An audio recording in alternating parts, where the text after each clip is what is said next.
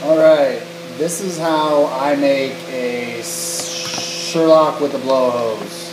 Just a simple Sherlock. Nothing special. So you need a blow hose. I'm going to use 19 for this, but you can use whatever size glass you choose to use. And 12 millimeter for a punny. So I'm just going to make a simple fume Sherlock, just so you can see the bend.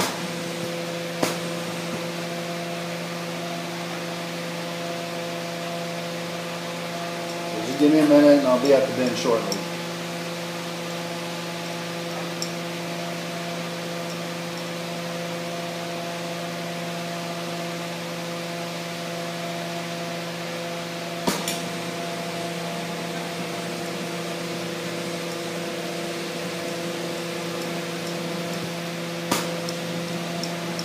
I can do Sherlocks without, you can do Sherlocks without the blow hose. It's just, you know, you just got to bring that point up to your mouth and puff into it. You just get a better view of what you're doing with the blow hose because it's out in front of you, not away from you, you know what I mean?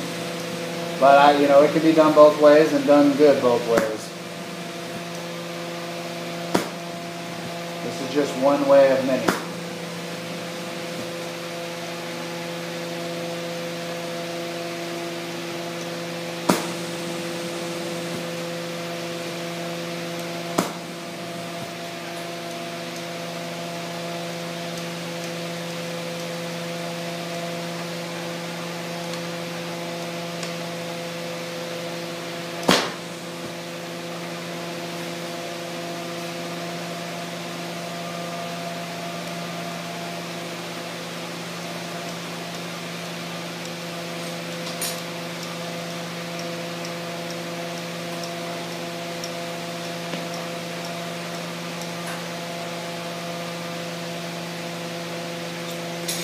So I'm going to take my 12 mil, I'm going to punny up. When I do it off tubing like this, not a point, I do it backwards. So instead of the mouthpiece being over here, it's over here, so I can punny up on a handle. I'm not quite sure how your steps on how you do it, but for this demonstration, this is how I do it with the blow hose. So I'm going to seal this on to the Sherlock. Seal my 12 mil on.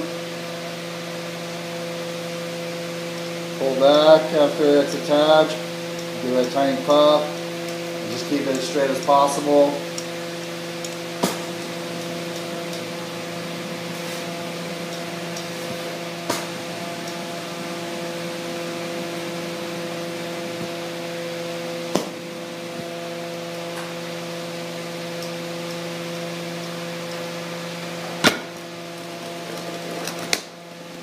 Now at this point I'll take the stopper off,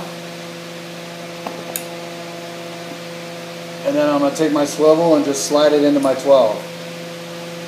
You usually have to, you know, not usually, if you're using 12 mil you need to wrap your swivel with some Teflon tape. I recommend, there's other stuff you can use. I was taught to use Teflon, that's what I use. Maybe you can find something better, let me know.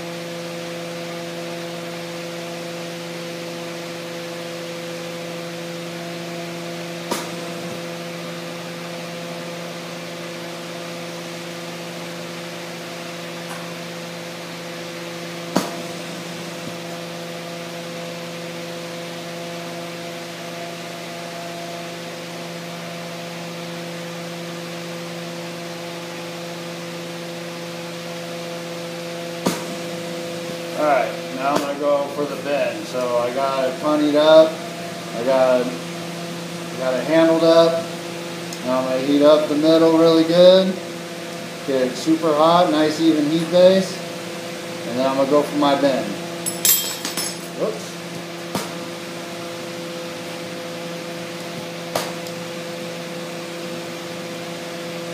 Get a nice even heat base on there. Nice and even.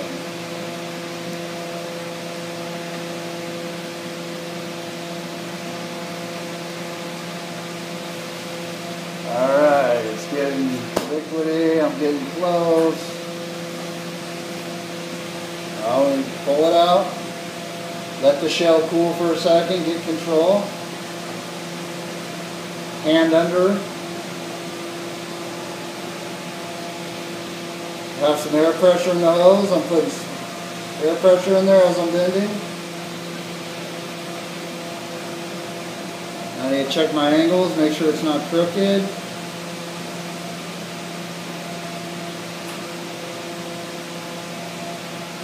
Now when I was bending, I was kind of pushing my right hand down a little bit and pulling my left hand up.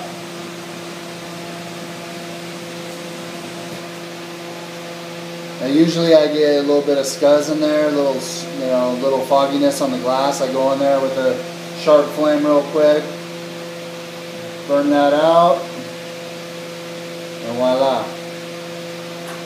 We apply a little pressure in the hose, make sure nothing's crooked. Give it a once over, make sure you're all good. And that's basically it.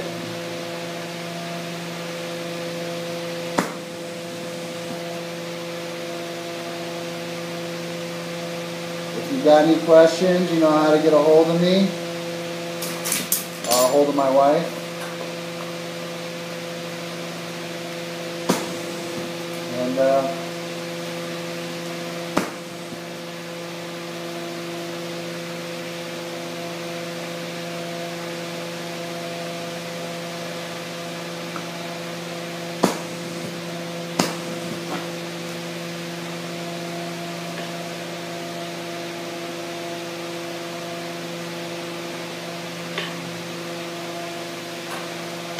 just a simple Sherlock, nothing special.